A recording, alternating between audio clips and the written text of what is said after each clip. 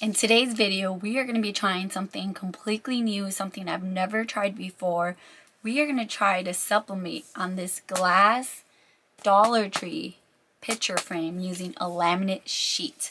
I got intrigued to do this when I did the glass cutting board. If you haven't seen that video, make sure to check it out.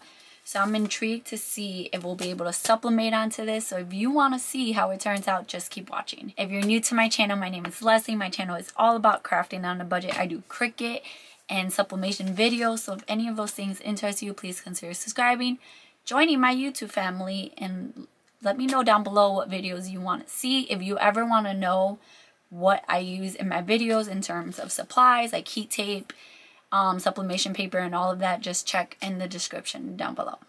Let's jump into the video. For this project, you're going to need a Dollar Tree frame. You're going to need some heat tape. You're going to need your design butcher paper, a piece of laminate sheet, a thermal laminate sheet. So we're going to take off the backing, take off the plastic. We're just going to work with the glass itself. So make sure to bend those little hooks or whatever these are to the side. You want to make sure that your glass is clean. Just make sure there's no lint. Okay, I'm going to grab our laminate, and you want to make sure the same thing. Make sure there's no,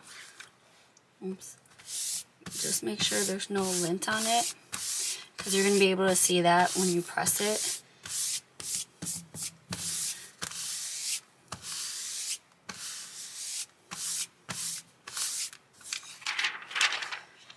Okay, so I'm going to get some butcher paper and put it underneath.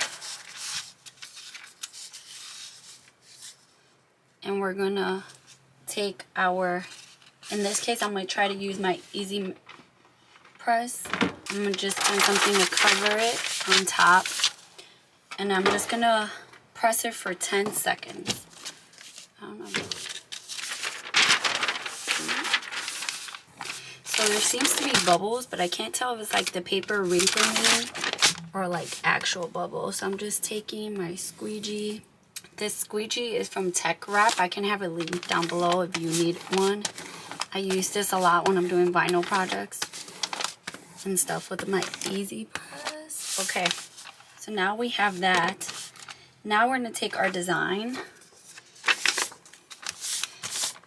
And I just made my design the size of the frame. Made sure there was some bleeding.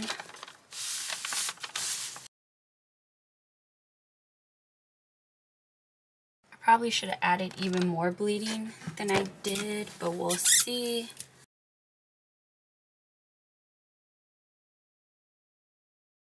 And then we're going to cover it again, and we're going to press at 400 degrees for 60 seconds.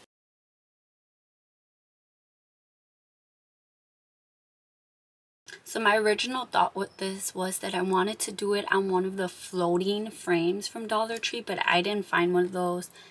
So I'm just going to try it on this one and see how well it comes out, how well it looks.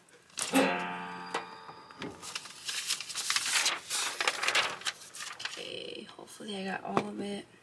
So we're going to take our heat gloves. Make sure you always have heat gloves. Take it and lift up one corner.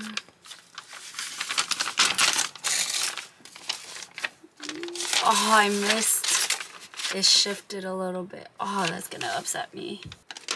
Okay, so because this is glass, we're going to have to let this cool down for a while because it's going to be too hot to manage. Now we're just going to take our X-Acto knife and we're going to cut it out.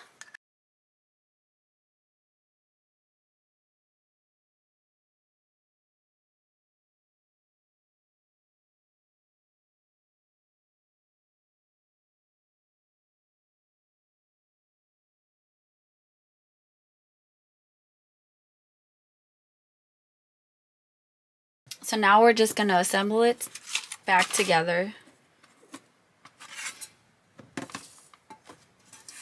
And you could just put the things back and just let it. But obviously you're going to be able to see that if you like put the things back. We're going to reassemble it. I'm going to take the paper that it came with, and I'm just going to flip it over to the white side. Take the backing, put that back on. Close it.